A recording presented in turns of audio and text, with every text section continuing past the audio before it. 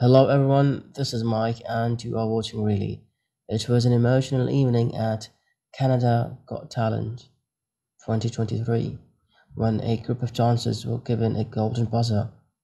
Each judge has only one golden button per season to use, which means that a minority has the chance to skip certain stages. Judge Trish is the one who gave this opportunity to the group. It's the biggest dance group we've had on this stage, she said. 36 bodies moving as if they were one. It was completely grand. It was such an intimate story, she said, with tears in her eyes. When we started doing the show, I was asked, "What do you want to see on stage?" And I said, "I want to feel it. I want my heart to miss a beat. I want my heart to sink." And I really felt it, she added. At the moment she stood up and the audience understood where she was going.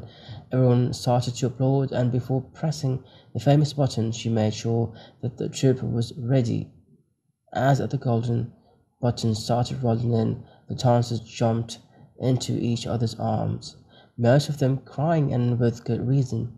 The dancers not only delivered a more than impressive dance on a most unique soundtrack, but the dancers therefore went to the show without apprehension, and above all to live an experience and showcase their talent. The spectators were able to see the extent of the process during the show on Tuesday evening, and one can understand the honor that conversion it received. However, this is far from the end of the job.